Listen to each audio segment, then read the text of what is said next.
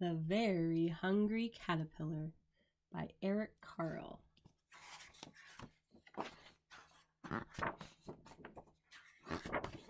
The Very Hungry Caterpillar by Eric Carle.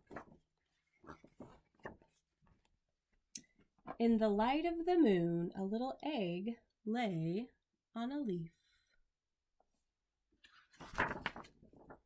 One Sunday morning, the warm sun came up and, pop, out of the egg came a tiny and very hungry caterpillar.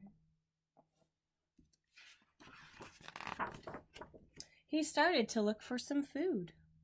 On Monday, he ate through one apple, but he was still hungry. On Tuesday, he ate through 2 pears, but he was still hungry. On Wednesday, he ate through 3 plums, but he was still hungry. On Thursday, he ate through 4 strawberries, but he was still hungry. On Friday, he ate through 5 oranges, but he was still hungry. On Saturday, he ate through 1 piece of chocolate cake, 1 ice cream cone, 1 pickle, 1 slice of Swiss cheese, 1 slice of salami, 1 lollipop, 1 piece of cherry pie, 1 sausage, 1 cupcake, and 1 slice of watermelon.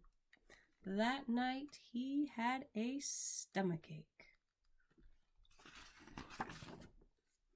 The next day was Sunday again. The caterpillar ate through 1 nice green leaf, and after that he felt much better.